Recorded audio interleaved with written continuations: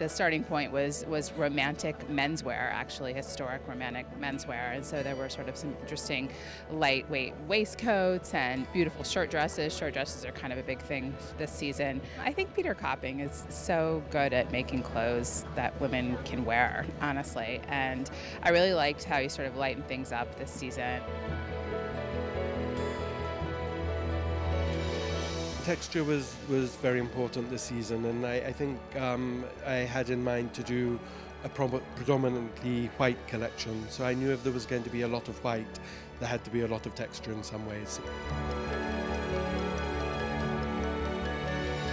And I think on the surface, this one, it looks very feminine, so it looks very close to what everybody knows the house is about. But there was masculine elements thrown in this season, but very realistic in some ways. I think it's something that women actually do wear.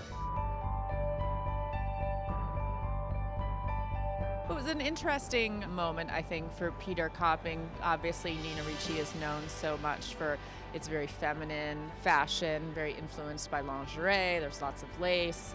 And he, this season, decided to bring a real masculine element into it by looking at 18th century waistcoats. So it was a surprise for sure, and I thought it was a very quiet beginning, the way it started all in white. I was really blown away by that beautiful Sèvres blue towards the end, and you know, to be honest, I wish there had been a little bit more sprinkled through. But you know, more power to Peter for experimenting a bit with the codes of the house.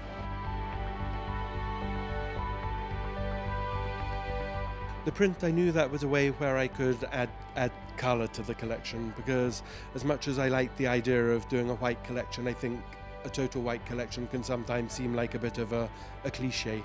So I knew that I could add colour by the print. I also added grey in, which was a kind of in-between tone. Black was completely eradicated, and then just a flash of bright blue, which I refer to as the bleu de Sèvres, because it is very much like 18th century China. Peter always has such a love of feminine detail, and it's just the most delicious collection. I mean, it's for a woman who, you know, revels in her femininity. I love Nina Ricci. Nina Ricci is, like, to me, just the most feminine, balletic, kind of just appeals to your gut. And it's so unpretentious, and it's so just kind, and sort of, you feel like that those clothes love women, and you want to love them right back.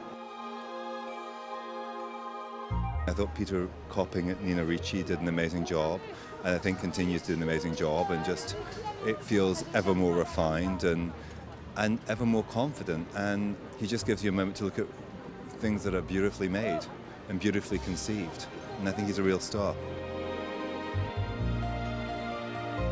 For a while, Nina Ricci was just very French, you know, and very sort of, I don't know, you felt like you had to be sort of this specific kind of woman to wear it, and now it's really like on its way to becoming sort of a full range brand that a lot of people can participate in.